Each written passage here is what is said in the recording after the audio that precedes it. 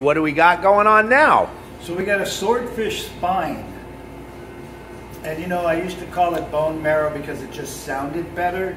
But then, of course, the keyboard warriors got all over me and, you know, that's not bone marrow, that's spinal fluid. And I'm like, you know, not a lot of people are going to eat it.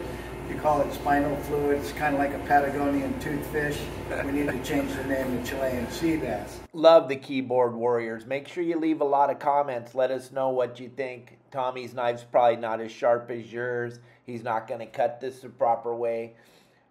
Tell us the better way to cut this. What do you think? Would you eat this spinal fluid? Would you eat the swordfish spinal fluid? I ate it and I thought it was phenomenal. But let's check it out. Let's see how he gets it out of there so we can actually enjoy it and eat it. Leave a comment. Let us know what you think. But this stuff is incredible. It's so good. You can't even see it. It's so pure. Here it comes.